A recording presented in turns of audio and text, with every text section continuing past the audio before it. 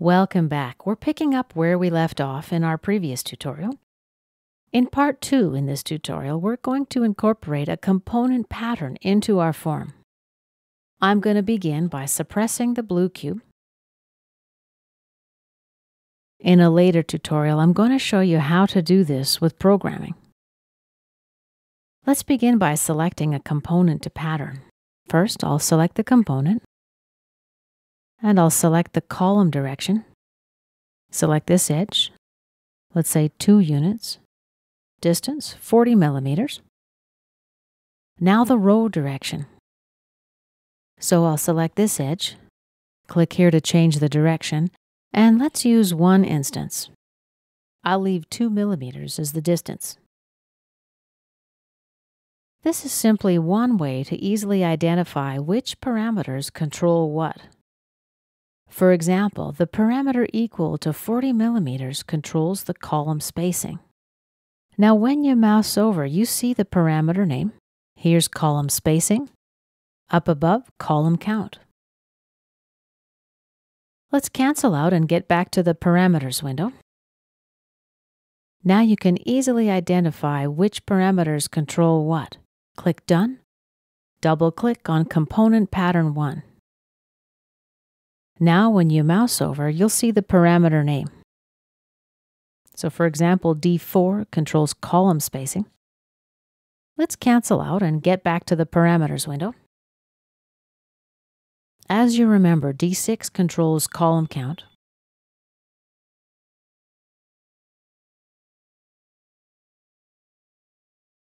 D5 controls the row count.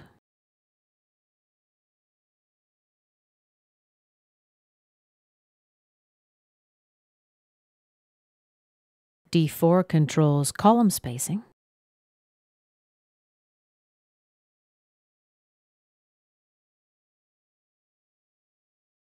D3 controls the row spacing.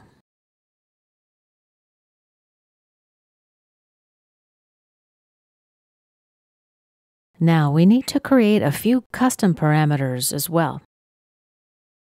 The first will be row length. And just click outside this field to register. Let's add another. We'll call it column length.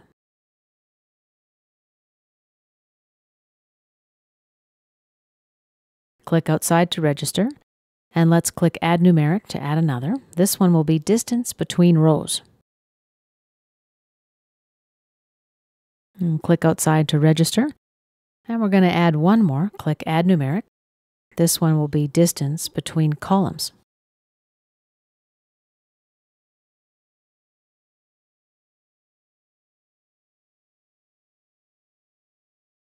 All right, let me just take a moment to touch on something here. When you're naming parameters and variables, you want to accomplish 2 things. 1, that the name is easy to understand, and 2, that the name's not too long. For example, for the parameter distance between columns, I could type a much longer name like distance between cubes in columns, but this is a bit long. I can use an abbreviation also like DBC, but that's not a very common acronym, so perhaps this would make my colleagues or I confused when we're trying to interpret my code a few months from now. I probably wouldn't remember what DBC stands for. So something to keep in mind. One more thing here before we move to the code. The row length parameter has a multi-value list. Let's delete that. We'll go to Edit Multi-Value List and then Shift select the values. Click Delete and OK. Now if you try to insert your parameters into your form and then edit afterward, you're going to have some problems. Let's click Done. Let's right-click on our form and select Edit. First, let's bring in a new group, so just drag it from the toolbox. I'm going to drag it above the hole diameter. And let's place row length and the column length parameters here as well. Now let's edit the labels. I'll call this one row and this one column. By the way, when I mentioned the multi-value list before, I was talking about the text box property. Right now, we've got text box listed.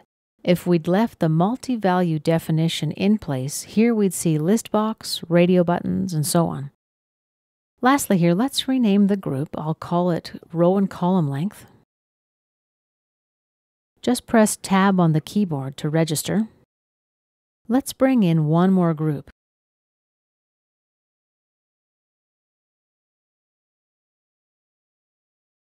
Let's bring up the distance between row and the distance between column parameters. So they now belong to group 2. Let's rename the group. We'll call it distance between cubes.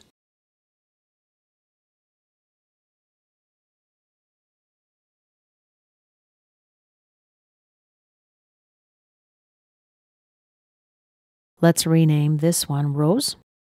Down below, we'll call this one column. And tab to register. Let's click OK and get back to our code. Rules tab, double-click on cube size. Let's delete this commented line of code. Go to Model Parameters in the model tree.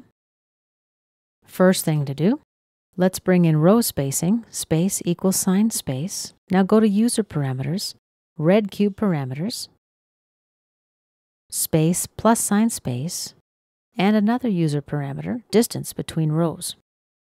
Next line.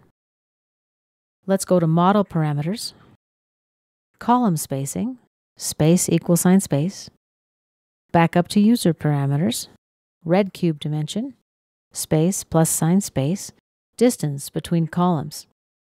Now let's write some code for the number of rows and columns. Let's go back to Model Parameters. Let's select row count, space equals sign space. Here we're going to use the floor function. You might remember this from a previous tutorial. The floor function rounds fractional numbers towards 0, so in our case, the rounding would go down to the nearest positive integer. Back to user parameters, row length, divided by row spacing. Right-click and copy, and right-click and paste it down here. Let's go back to Model Parameters. Now we're going to write the code for column count. Space equals space. Bring in the floor function. Now back to the user parameters. Double-click on column length, divided by column spacing. We'll just right-click and copy that parameter. Right-click and paste it here. Before I click OK, notice here that the column length is only 1 millimeter. Let's click OK and see what happens. As a result, we've got a problem with the component pattern. Later on, we'll learn how to write code to prevent this type of error. So let's go to our form. Click on Parameters Control. Let's make this value 100 millimeters. That'll be our row length. 100 for the column length as well. Click Apply. And everything works fine.